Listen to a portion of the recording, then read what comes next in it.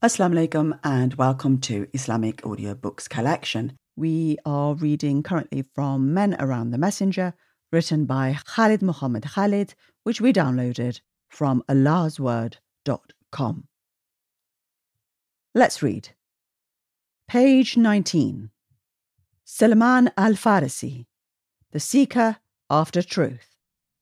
From Persia comes our hero this time, and from Persia many came to embrace Islam in the long run, and it made some of them extraordinary, unsurpassable in faith and knowledge in religion and worldly affairs. It is one of the wonders of Islam and its greatness that it never enters a country on Allah's earth, but that it exerts invaluable influence on all its potentialities and forces, bringing forth the latent genius of its people and followers. From there came forth Muslim philosophers, physicians, jurists, astronomers, inventors, and mathematicians. Behold, they reached all heights, broke all frontiers, until the first era of Islam flourished with great geniuses in all fields of intellectual activity, such as administration and science. Verily, they came from various nations, but their religion remained one. The Prophet, peace be upon him, had prophesied this blessed spread of his religion. Indeed, he had been so promised by his Almighty Lord. He had pointed to the time, place, and day, and he had seen in his mind's eye the banner of Islam fluttering in all corners of the earth and over the palaces of its earthly rulers. Salman Al-Faarisey, the Persian, bore witness to this and was firmly connected with what happened. That was on the day of Al-Khandaq, the trench, in the year AH 5, when the leaders of the Jews approached Makkah to stir up the polytheists and form an alliance against the Prophet, peace be upon him, and the Muslims, asking the polytheists to enter upon a treaty for decisive battle to eradicate this new religion. The ungodly war was planned. The Quraish army and allies would attack Al-Madiinah from outside, while the Bani Qurayza would attack from within, behind the ranks of the Muslims, who would then fall prey and be crushed. One day, the Prophet, peace be upon him, and the Muslims were taken unaware by a huge, well-armed army marching on Al-Madiinah. The Quran depicts the scene thus: when they came against you from above you and from below you, and your eyes turned away, and your hearts reached to your throats, and you imagined vain thoughts about God, in that place the believers were tried and shaken most severely. Quran 33 verse 10 to 11. 24,000 fighters under the command of Abu Sufyan and Uyayna ibn Hisn were advancing on Al-Madiinah to storm it and to lay siege to it in order to get rid of Muhammad, peace be upon him, his religion, and his companions. This army did not represent the Quraysh alone, for they were in alliance with all the tribes, and all had vested interests that were threatened by Islam. It was a last and decisive attempt embarked on by all the enemies of the Prophet, peace be upon him, based upon individual, collective, and tribal interests. The Muslims found themselves in a precarious situation. The Prophet, peace be upon him, assembled his companions for consultation. Certainly, they were gathered to reach a decision on defence and battle. But how could they put up a defence? And then a long-legged man with flowing hair, for whom the Prophet, peace be upon him, bore great love, Salman Al-Faarisey, held up his head and took a look at Al-Madiinah, which was surrounded by hills, mountains, and exposed open country which could be easily broken through by the enemy. Salman had much experience in warfare and its tactics in native Persia, so he proposed to the Prophet, peace be upon him, something which the Arabs had never seen before in warfare. It was the digging of a trench in the exposed places around Al-Madiinah, and Allah knows best what could have been the position of the Muslims in that battle had they not dug the trench, which was no sooner seen by the Quraysh than they were stunned by despair. The forces of the enemy still remained in their tents for a month unable to take Al-Madiinah, until Allah sent them one night a storm which devastated their tents and tore them asunder. Then Abu Sufyan announced to his forces that they should return to where they had come from. They were despondent and frustrated. During the excavation of the trench, Salman took his place among the Muslims while they dug and removed the sand. The Prophet, peace be upon him, was also taking part in digging, where Salman was working in a group. Their pickaxes could not smash a stubborn rock, in spite of the fact that Salman was of strong build and hard-working. A single stroke of his would break a rock to pieces, but he stood in front of this stubborn one. He let all those around him try to break it, but in vain. Salman went to the Prophet, peace be upon him, to ask him to divert the trench around that stubborn and challenging rock. The Prophet, peace be upon him, returned with Salman to see the rock himself. When he saw it, he called for a pickaxe and asked the companions to keep back from the splinters. He said, "In the name of Allah," and then raised his blessed, firm hands, gripping the pickaxe, and let it fall. The rock broke, making a great light. Salman said that he himself saw the light shining upon Al-Madiinah. The Prophet, peace be upon him, raised the pickaxe and gave a second blow, and the rock broke more. At that moment, the Prophet, peace be upon him, said loudly, "Allahu Akbar, Allah is the greatest. I have been given the keys to Rome. Its red palaces have been lit for me, and my nation has vanquished it." The Prophet, peace be upon him, struck his third blow. Then the rock shattered, and its glittering light was seen. The Prophet, peace be upon him, told them that he was now looking at the palaces of Syria, Sana'a, and others like them, and the cities of the world over which the banner of Islam would flutter one day. The Muslims shouted in deep faith, "This is what Allah and His Prophet have promised us." Salman was the originator of the project to dig the trench, and he was associated with a rock out of which some secrets of the unseen and of destiny. When he called the Prophet, peace be upon him, to break it, he stood by the side of the Prophet, peace be upon him, saw the light and heard the glad omen, and he lived to see the prophecy fulfilled and abided in its living reality. He saw the great capitals of Persia and Rome, Byzantium, the palaces of Sana'a, Syria, Egypt, and Iraq. He saw every place trembling with a blessed ecstasy which was issuing forth from the high minarets in all parts of the world, spreading the light of guidance and goodness. And here he is sitting there in the shade of a tree before his house in Al-Madiinah, telling his guests about his great adventures in the quest for truth, explaining to them how he abandoned the religion of his Persian people for Christianity and then for Islam, how he abandoned his father's wealth and estate and threw himself into the arms of the wilderness in the quest for the release of his tension and soul, how he was sold in a slave market on his way to search for truth, how he met with the Prophet, peace be upon him, and how he came to believe in him. Now, let us approach his great court and listen to his grand tale, which he is recounting.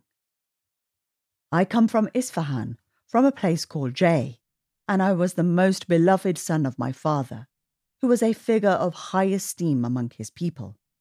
We used to worship fire.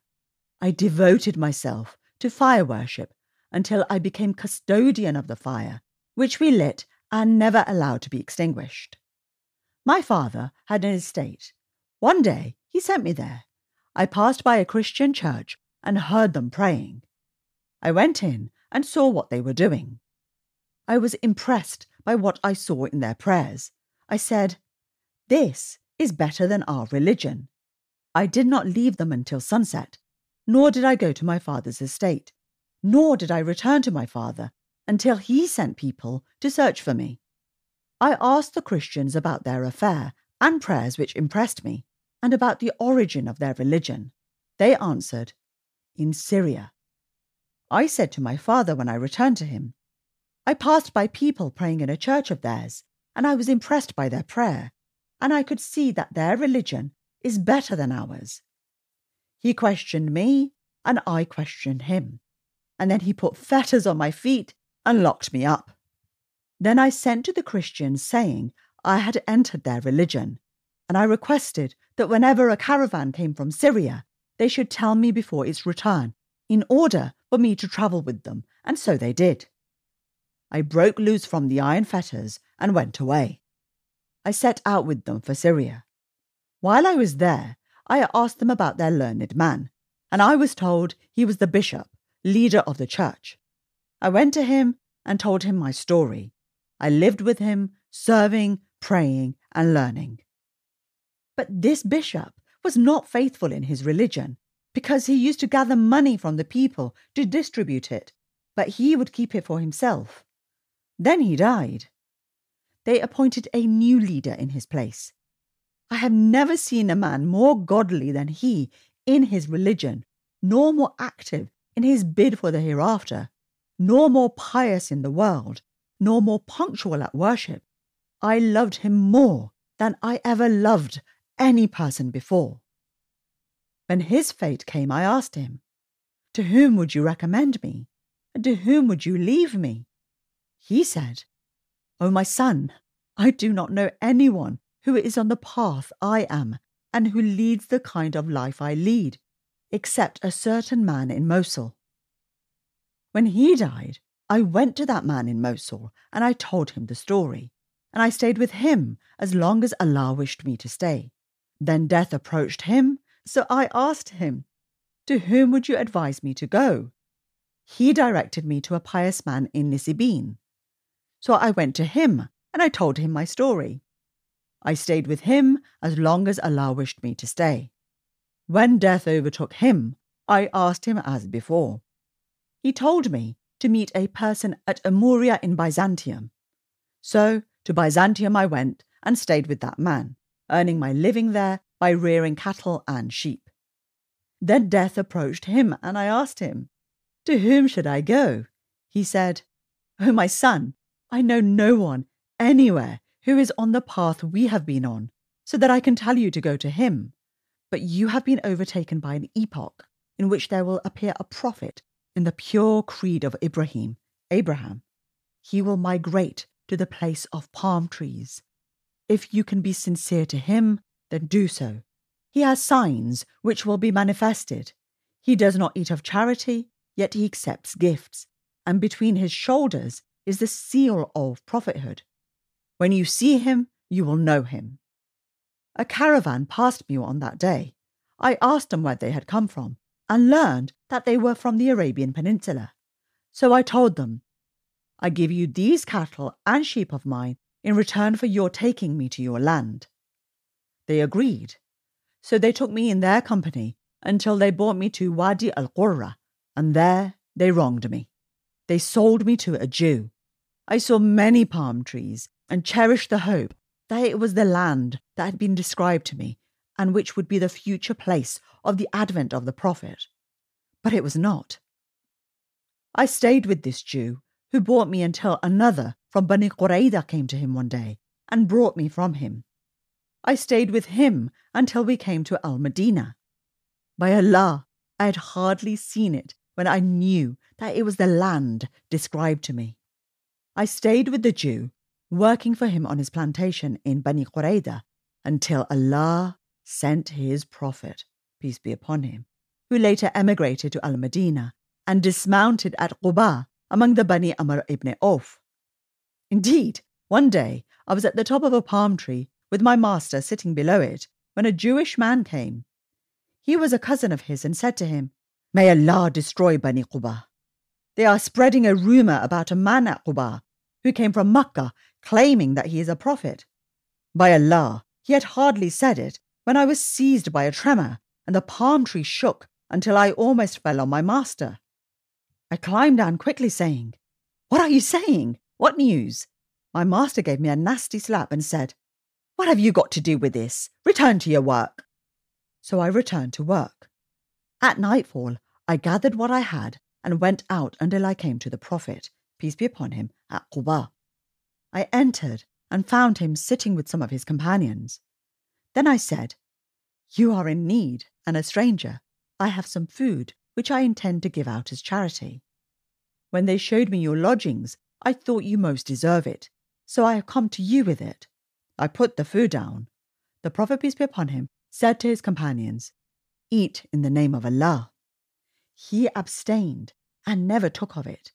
I said to myself, "This, by Allah, is one sign. He does not eat of charity."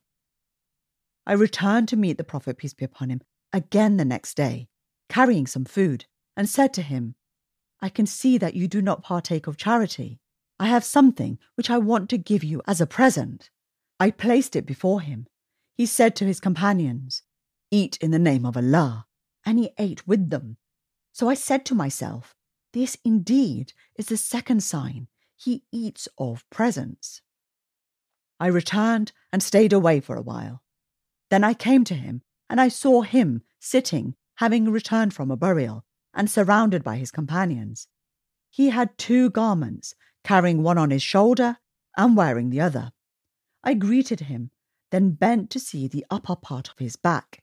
He knew what I was looking for, so he threw aside his garment off his shoulder, and behold, the sign between his shoulders, the seal of prophethood, was clear, just as the Christian monk had described. At once I staggered towards him, kissing him and weeping. He called to me to come forward, and I sat before him. I told him my story, as you have already heard me describe the events. When I became a Muslim, slavery prevented me from taking part in the battles of Badr and Uhud. Therefore, the Prophet, peace be upon him, advised me, "Go into terms with your master for him to free you." And so I did. The Prophet, peace be upon him, told the companions to assist me, and Allah freed me from bondage. I became a free Muslim, taking part with the Prophet, peace be upon him, in the battle of Al-Khandaq and others. With these simple, clear words, Salman spoke of his great, noble and sacrificial adventure for the sake of Allah, seeking after the reality of religion that led him to Allah and helped him to find his role in this life. What kind of noble person was this man?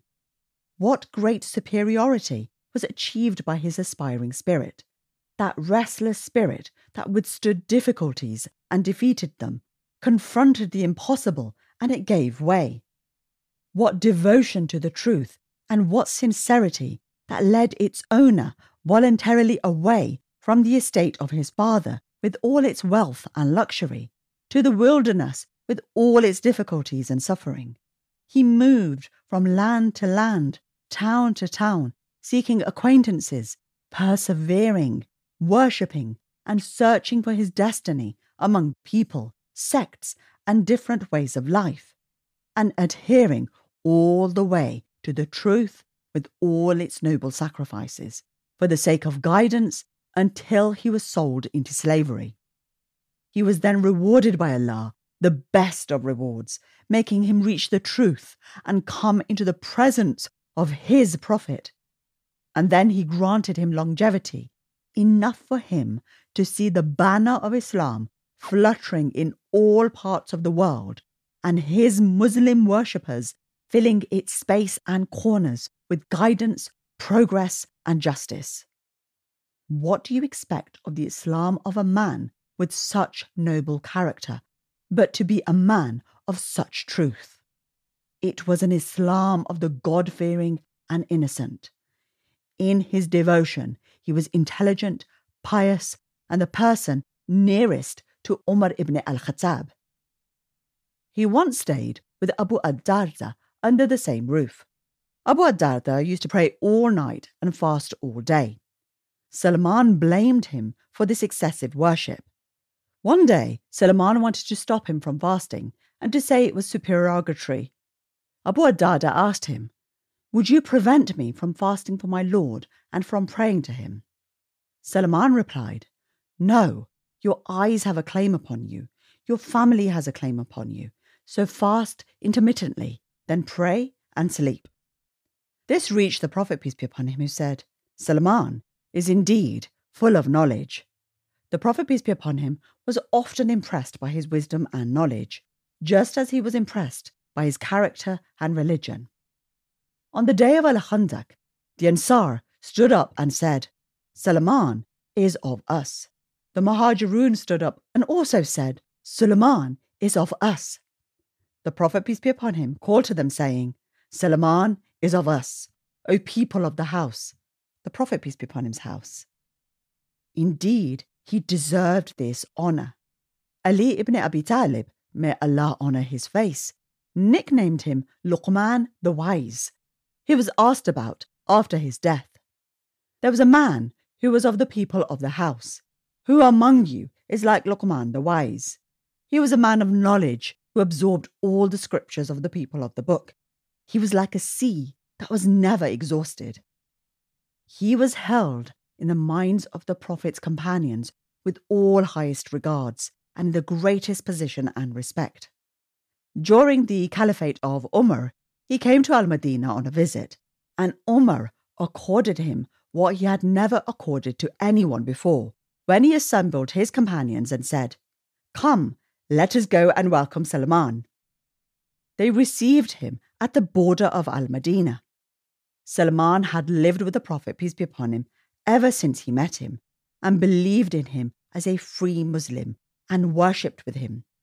He lived during the Caliphate of Abu Bakr, Umar, and Uthman, and in whose era he met his Lord. In most of these years, the banner of Islam spread everywhere, and the treasures of Islam were carried to Al-Madiinah in floods and distributed to the people in the form of regular allowance and fixed salaries. The responsibilities of ruling increased on all fronts, as well as duties and the overwhelming burden of holding official posts. So where did Salmaan stand in this respect? Where do we see him in the time of splendour, plenty, and enjoyment? Open wide your eyes. Do you see that humble man sitting there in the shade, making baskets and utensils out of palm fronds? That is Salmaan. Take a good look at him. Look at his short garment, which is so short that it is only down to his knees. That was him in grand old age. His grant was 4,000 to 6,000 dirhams a year, but he distributed all of it, refusing to take a dirham of it. And he used to say, I would buy palm fronds with 1 dirham to work on, and then sell it for 3 dirhams. I retained 1 dirham of it as capital, spent 1 dirham on my family, and gave away 1 dirham. And if Umar ibn al-Khattab prevented me from that, I would not stop. What next, O followers of Muhammad, peace be upon him? What next, O noblest of mankind in all ages? Some of us used to think, whatever we heard, the conduct of the companions and their piety, for example, Abu Bakr, Umar, Abu Dhar and their brethren, that it was based on the life of the Arabian Peninsula, where the Arabs find pleasure in simplicity. And here we are before a man from Persia, the land of pleasure, luxury and civilization. And he was not of the poor, but of its upper class. What about him now refusing property, wealth and enjoyment, and insisting that he live on 1 dirham a day from the work of his own hands? How about his refusing leadership and position, except for something relating to jihad, and only if none but he was suitable for it, and it was forced upon him, and he accepted it, weeping and shy? How about when he accepted leadership when it was forced upon him, but he refused to take his lawful dues? Hisham ibn Hassan relates from Al-Hassan, the allowance of Salmaan was 5,000. He lived among 30,000 people and used to dress in a garment cut into halves. He wore one and sat on the other half. Whenever his allowance was due him, he distributed it to the needy and lived on the earnings of his hands. Why do you think he was doing all this work and worshipping with all his devotion, and yet he was a Persian child of luxury, the upbringing of civilization? You can hear the reply from him. While he was on his deathbed, the Great Spirit mounting forth to meet his Lord, exalted and merciful, Sa'd ibn Abi Waqqas went to greet him, and Salman wept. Sa'd said, "What makes you weep? O Abu Abdullah, the Prophet of Allah died pleased with you." Salman replied, "By Allah, I am not weeping in fear of death, nor for the love of the world. But the Prophet of Allah put me on an oath. He said, 'Let any of you have in this world like the provision of the traveller.' And here I have owned many things around me." Sa'd said, "I looked around, and I saw nothing but a water pot and a vessel to eat in. Then I said to him, 'O Abu Abdullah, give us a parting word of advice for us to follow.' He said, 'O Sa'd, remember Allah for your cares, if you have any. Remember Allah in your judgment, if you judge. Remember Allah when you distribute the share.' This was the man who filled his spirit with riches, just as it filled him with renunciation of the pleasures of this world, its riches and pride. The oath which he and the rest of the companions had taken before the Prophet of Allah was that they must not let the world possess them, and that they should take nothing from it but the provision of the traveller in his bag. Salman kept his oath, yet still his tears ran when he saw his soul preparing for departure, fearing that he had gone beyond the limits. There was nothing around him except a vessel to eat in and a water pot, and yet he still considered himself lavish. Did I not tell you that he was the nearest in resemblance to Umar? During the days of his rule over the Medina area, he never changed his way. He had refused, as we have seen, to receive his salary as a ruler, but went on making baskets to earn his living. His dress was no more than a gown, resembling his old clothes in simplicity. One day, while on the road, he met a man arriving from Syria, carrying a load of figs and dates. The load was too heavy for him and made him weary. No sooner did the Syrian man see the man in front of him, who appeared to be one of the common people and poor, than he thought of putting the load on his shoulders, and when he reached his destination, he would give him something for his labour. So he beckoned to the man, Salman, the governor, and he came to him. The Syrian said, "Relieve me of this load." He carried it, and they walked together. While on their way, they met a group of people. He greeted them, and they stood up in obeisance, replying, "And unto the governor be peace." "Who is the governor?" the Syrian asked himself. His surprise increased when he saw some of them rushing towards Salman to take the load off his shoulders. "Let us carry it, O governor." When the Syrian knew that he was the governor Al-Madiinah, he was astonished. Words of apology and regret fell from his lips, and he went forward to grab the load. But Salman shook his head in refusal, saying, "No, not until I take you to your destination." He was asked one day, "What troubles you in the leadership?" He replied, "The pleasure of nurturing it and the bitterness of meaning." A friend of his came to him one day at his house and found him kneading dough. He asked him, "Where is your servant?" He replied, "We have sent her on an errand, and we hate to charge her with 2 duties." When we say his house, let us remember what kind of house it was. When Salman thought of building it, he asked the mason, "How are you going to build it?" The mason was courteous and yet witty. He knew the piety and devotion of Salman, so he replied to him, saying, "Fear not, it is a house for you to protect yourself against the heat of the sun and dwell in the cold weather. When you stand erect in it, it touches your head." Salman said to him, "Yes, that is it, so go on and build it." There was nothing of the goods of this world which could attract Salman for a moment, nor did they leave any traces in his heart, except one thing, which he was particularly mindful of and had entrusted to his wife, requesting her to keep it far away in a safe place. In his last sickness, and in the morning on which he gave up his soul, he called her, "Bring me the trust which I left in safekeeping." She bought it, and behold, it was a bottle of musk. He had gained it on the day of liberating the city of Jalwala, and kept it to be his perfume on the day of his death.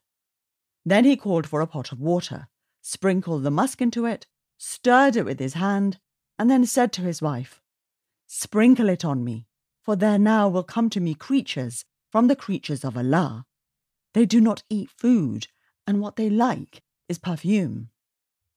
Having done so, he said to her, "Shut the door and go down." She did what he bade her to do. After a while, she went up to him and saw his blessed soul had departed his body, his frame. It was gone to the Supreme Master, and it ascended with the desire to meet him, as he had an appointment there with the Prophet Muhammad, peace be upon him, and his two companions, Abu Bakr and Umar, and the noble circle of martyrs. Long had the burning desire stirred Salman. The time had come for him to rest in peace. That's it for today. Please do continue to listen and support us. Jazakallah khair.